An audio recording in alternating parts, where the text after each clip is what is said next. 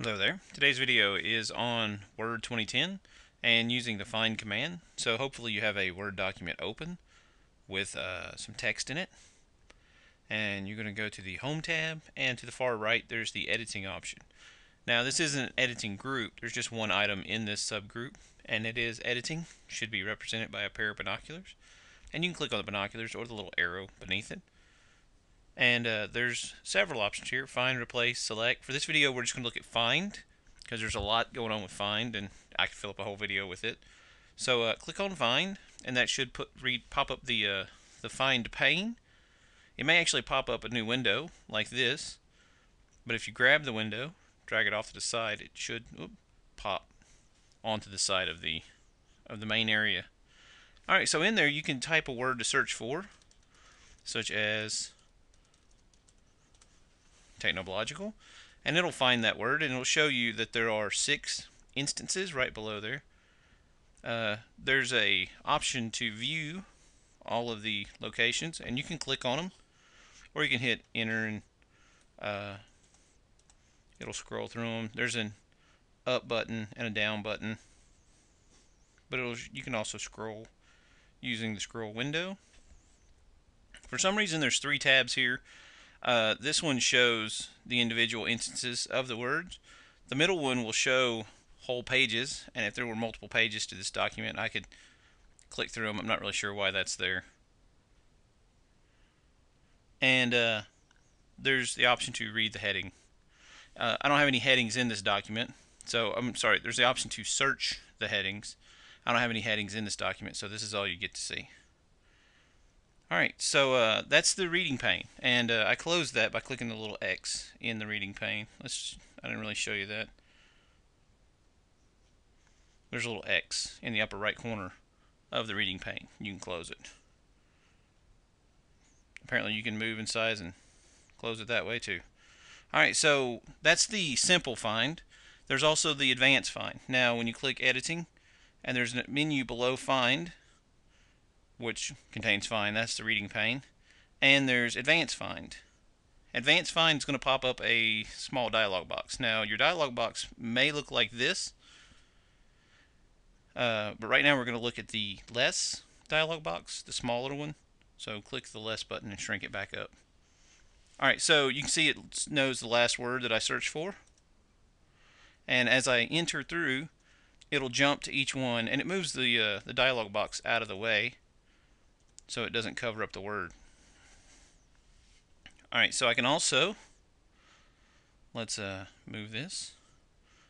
I can also select a whole paragraph, and I can find it in the current selection, that's the text that I've highlighted, or the main document, because if I don't select the whole paragraph, I only get one option there, main document. There's the find next button. That's pretty obvious what that does.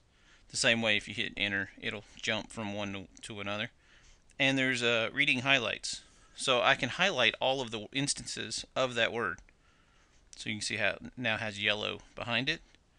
And when I exit out, that highlight stays. So the way to get rid of that is find, advanced find, clear highlighting. And it's gone. So it makes it easier to find and scroll through without using the find command at that point, because it's all highlighted. Alright, so now let's go to the more button. And the more button gives us a lot of options here. So let's go to match case. Now in every instance in the word, I've spelled it with a capital T, as you can see right there. If I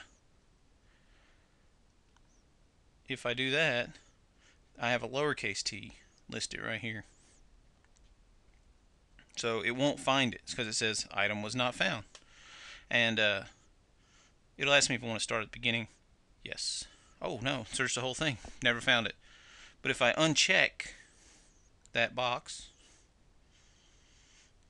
finds it. Finds it. So the match case is exactly the way that I typed it, all caps or all lowercase or whatever. And of course there's the search up, down, or all button. There's also find whole words only. So if I had a word, I don't know why I would, but if I had a, let's move this down so you can see it. If I had with, in, well, find whole words only. So if I do a search for techno, which is part of technoblogical, oh, it'll find technoblogical. As you can see, it's got the first half of the word highlighted. But if I do find whole words only, it means it's going to find techno. No words that contain techno, just the word techno. So if I do find next, it doesn't find it because it's got to match it exactly, techno. Alrighty. Wildcards gives me the choice to look for words such as if I put in W asterisk T, it'll take any word that begins with W and ends in T with any number of letters in between. So wit, what, woot, without, any of that stuff will qualify for this. However, if I do a W asterisk question mark, the question mark only allows for one letter. So it'll let wit and wet, but woot and without don't work because woot and without have multiple letters in between the W and the T. This is only allowing one letter in between the W and the T. So that's how the wildcards work. There's actually quite a few of them, but those are the two most common. There's also homonyms.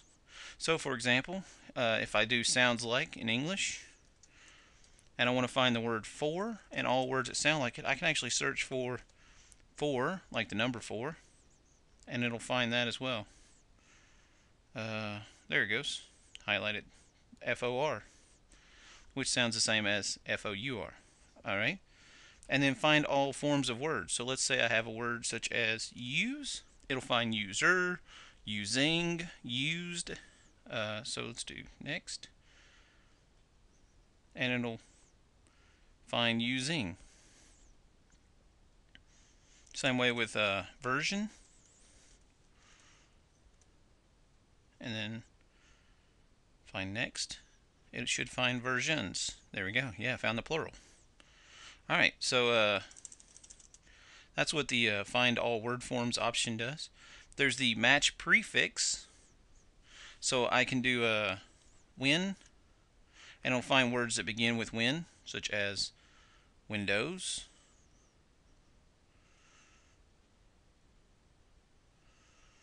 but I can also do suffix with AL. Should find technoblogical for that. Yep, it did, but it wouldn't find words that begin with it, such as algebra or alchemy. Just the words that end in AL, and that's what suffix is for.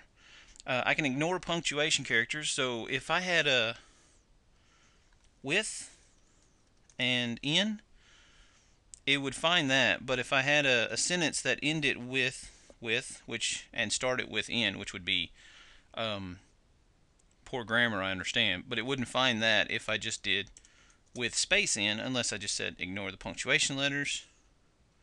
And if I did ignore the spaces in between, it's going to ignore spaces as well.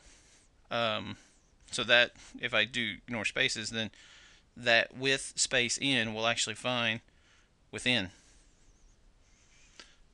So that's a lot of the check mark boxes that are available on the advanced find. I can also search by format. So before, let's close this box here. You can see technoblogical is here in plain text. I also have it, I believe, bolded in here. Yeah, there it is right there. Bold it. So we can search by formatting of the text. So let's do an advanced find again.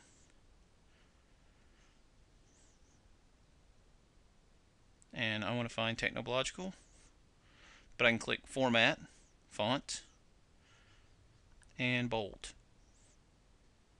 So now let's find next. Yeah, start at the beginning. And it found one instance because that's the end of it.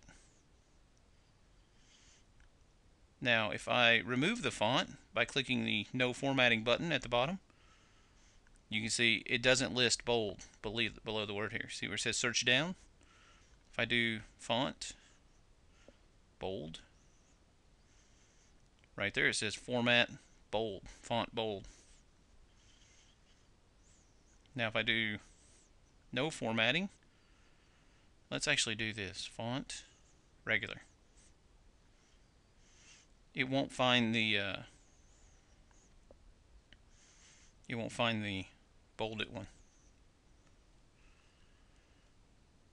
Oh yeah, start at the beginning.